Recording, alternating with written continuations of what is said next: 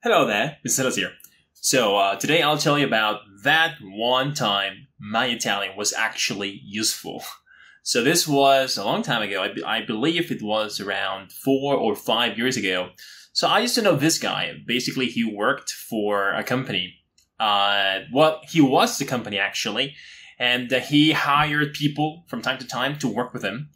People who speak languages. Like, he had called me many times for English translations or English interpretations. I also did a couple German ones. So this guy, basically, he was very, let's say shady. He always undercut me. Like, I think he undercut every person who worked for him. So basically, this is a guy that gets people that want, language services. So they call him. Right? And he says, yeah, I've got a guy who can help you with English. I have another guy who can help you with French or German or Italian, right? But he always got a big cut of the money. So let's say the company would pay 1,000 pesos. He would get 500, maybe 600 even, and you would get the rest. So I didn't know that, obviously. I was very young. I had no idea. So I just took it, it's like, oh, well, it's extra money, it's extra, it's extra income that I need. So I just took every job that he threw my way. So there's a really funny story with German, but today it's Italian part. I think he knew that I spoke Italian. So he called me once and he was like, hey, I got a job for Italian, and I heard you speak the language. Do you have any certifications or anything? And I was like, no, I don't have any of them. So I felt, oh, I don't have any actual qualifications for this part. So what can I do? What could I actually tell him? Right? I said, no, I don't have any qualifications, but my level is quite good. So I could probably help you with whatever it is like that you need. So we talked a little and he told me that, basically he required a person. He needed a person to go to I have forgotten if it was a company. It was a very small building, but it was part of a bigger company. Anyway, they made I think tools for car manufacturers, I believe. I can't remember exactly. But anyway, this guy was flying from Italy. He was going to arrive in Mexico, in Puebla actually. This whole thing happened in Puebla, by the way. He was going to arrive and they needed an Italian translator. So I thought it was pretty weird because most Italians I knew, they could either speak English or Spanish, or at least they could understand Spanish fairly well. So this was a mystery to me. I was like, why would they hire an Italian translator or interpreter, right? But hey, the payment was very good. So I said, you know what? Sure, I'll do it. Whatever, just throw it my way. I'll do it. So I talked to this guy and I told him, sure, I'm your man for the job. Now, it's really important to say that I had actually never spoke Italian to another person that wasn't my teacher or my classmates before. I'm lying.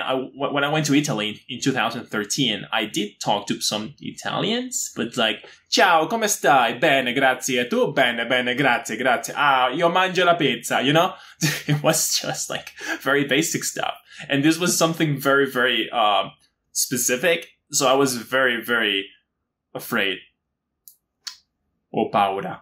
So anyway, he says, right, okay, you're hired, you're the man for the job, you're going tomorrow. And I was like, oh, crap. Cause usually for, interpreters or translators, you get some sort of time, they tell you, so this thing will be in 3 or 4 days, right?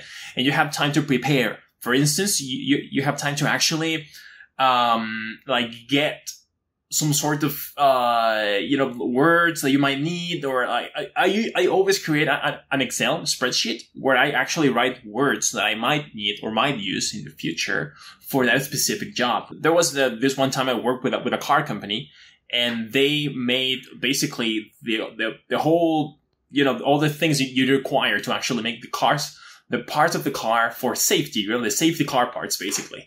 So I worked for them. And it was a nice experience. And I mean, obviously I could barely tell a car from one another. I can tell they have 4 wheels and an engine. And a windshield probably. And that's about it. So that was the problem with, in this case as well. I had no idea. So for that time, I prepared like a whole index of words, vocabulary that I might use and what's necessary or useful. And actually, while I was on the job, I actually like added to it, and that and that created a whole new vocabulary for me. That was very helpful, but that took me like a couple days because for that one job they gave me like 1 or 2 weeks to prepare. For this one, it was just, you're going tomorrow. So I was like, okay, right? So I'm going tomorrow. Fine. Let's do it. Now let's see, what can I do? What could I do? So I just said, right, I'll do it. I'm your man. Let's do it. Let's bring it. Bring it on. I remember I dressed very properly, like almost with a suit, almost a suit. And when they saw me, they were like, are you the translator? And I'm like, well, I'm more of an interpreter, but yes, that's me, right? And they were like, basically they made fun of me, like, well, you don't have to dress like that because this is like basically a workshop, so don't worry about it. So they told me that this guy was coming from Italy. He was going to be here for a couple of days or something. Like, I think he was going to sleep with a family in Poland or something. And they didn't speak Italian either, but they spoke English and they could speak Spanish with him. I can't remember exactly all the details, but it was something like that. Anyway, that's not very important. I actually spent the whole day before, the whole night, watching Italian videos just to get a vibe for the language, right? Just to get an idea. So when the guy actually arrived, I talked to him. For a little, like, ciao, come stai? Io sono Alberto, e tu? All the typical stuff. We just, we had a very, very, very, very short talk. And after like 15 or 10 minutes of introductions, he told me, in perfect Spanish, by the way, oh, Alberto, I appreciate you trying to talk to me in Italian, but I came here to practice my Spanish because I'm a B2 in Spanish. So I would like to practice with everyone here in the company. So I was like, wait, so you speak Spanish then? He was like, sí, hablo español. And then we talked in Spanish for like another 10 minutes. His Spanish was perfect, like amazing, actually. So then I was like, so you don't need me anymore. So I went to the office and I told them, so this guy speaks Spanish. What should I do? And they just told me, oh, well, in that case, just hang around for 30 minutes. I stayed there for 30 minutes. And after 30 minutes, they told me, right, Alberto, so, yeah, we don't need you anymore. So let's do this. We'll give you the payment for the rest of the week. And, you can go now.